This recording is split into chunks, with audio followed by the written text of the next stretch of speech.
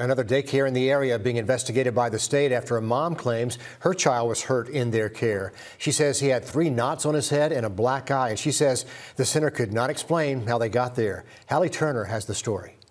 She doesn't want you to see her face. Instead, she wants you to hear her son's story. It's hard. I'm a single mom and I work full time. It is. It's hard at work, to go through the day, but it's especially hard when your children are in the care of a stranger that you have to trust. According to a police report, this mom reported to the Richmond County Sheriff's Office about, quote, several injuries to her son after she picked him up from daycare. As I started to, brush my hand across his head, I felt lumps. There was 3 lumps, 2 on his forehead and then a big lump on the back of his neck. I was furious. She says she took those concerns right back to the center. And I said, hey, did he fall or something happen? But she said, no ma'am, nothing, absolutely nothing happened. It infuriated me because I'm sitting here looking at my son who has 3 contusions on his head, severe swelling on his forehead, and the daycare is telling me that nothing happened. She filed a complaint with the Georgia Department of Early Care and Learning. We found previous documents that show an employee grabbed a child by the neck and dug their nails into a 2-year-old's skin. Then the worker was arrested for simple battery. Yes, I want justice for my son, and I also want parents to know that there is